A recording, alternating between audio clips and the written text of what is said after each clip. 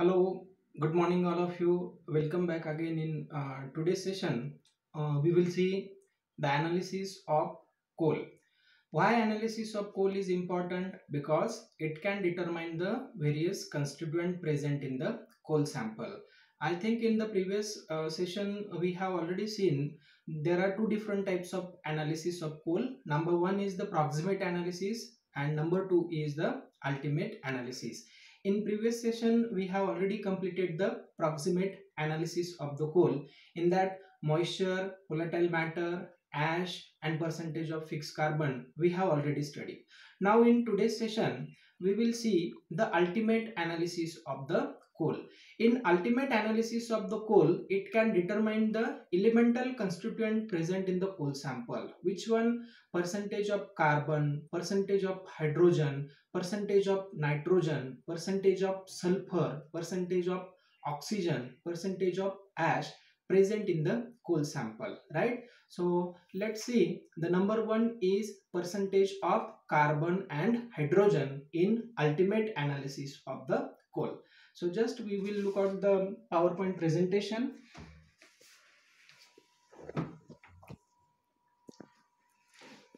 In ultimate analysis method, number one method is for determination of carbon and hydrogen which is present in the coal sample. Suppose when the coal sample containing carbon and hydrogen, right? So carbon and hydrogen is burned in presence of oxygen, right? So the carbon is oxidized to what? Carbon dioxide, right? If your coal sample containing what? Carbon and hydrogen. So your carbon is oxidized to what? Carbon dioxide, and hydrogen is oxidized to what? Water, right? So the reaction is like this: carbon plus oxygen gives carbon dioxide, H2 plus 1 half O2 gives what? H2O, right? Then this carbon dioxide CO2 is absorbed by what? KOH solution, and H2O is absorbed by CaCl2 solution, right? And from the increase in weight of KOH, right, and CaCl2, we can find out the percentage of carbon and percentage of hydrogen which is present in the fuel sample. See, this is the diagram of what your experimental setup, combustion diagram.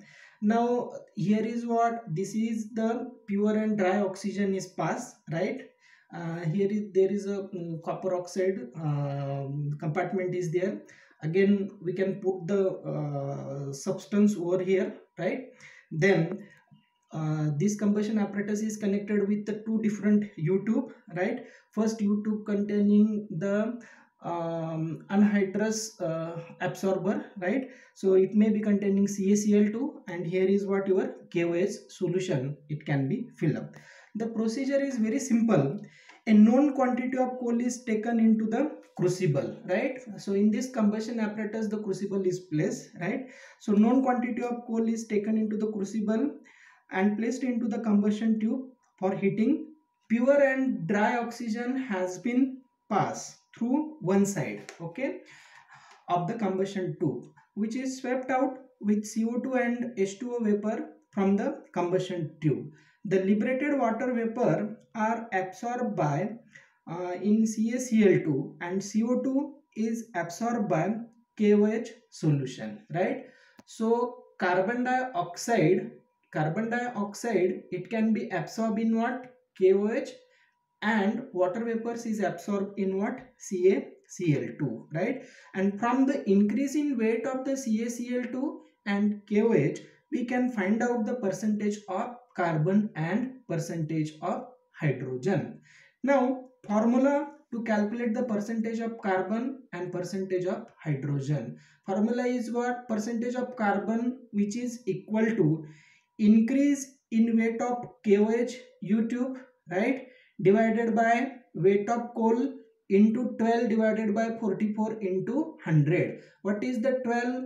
12 is the atomic weight of what? Your carbon, and 44 is the atomic weight of what? Your carbon dioxide, and 100 is the constant factor, right? So formula to calculate the percentage of carbon equal to increase in weight of KOH U tube divided by weight of coal sample into 12 divided by 44 into 100. By using this formula, we can calculate the percentage of carbon present in the coal sample. Second one is percentage of hydrogen. So hydrogen can be calculated by using this formula: increase in weight of CaCl2U divided by weight of coal into 2 divided by 18 into 100. What is the 2? 2 is the atomic weight of hydrogen, and what is the 18? 18 is the atomic weight of what? Water into hydrogen into 100. So by using this formula, we can find out the percentage of carbon as well as the percentage of hydrogen. So this is the method to determine the carbon and hydrogen content present in the coal sample, right? I think we will stop here. So I hope that you understood the ultimate analysis of the coal. The first method one is the carbon and hydrogen content, their reaction part, procedure and calculation. Based on the calculation part, numerical mostly asked to determine the percentage of carbon and to determine the percentage of the hydrogen, right? So I think we will stop here. Thank you very much. Thank you.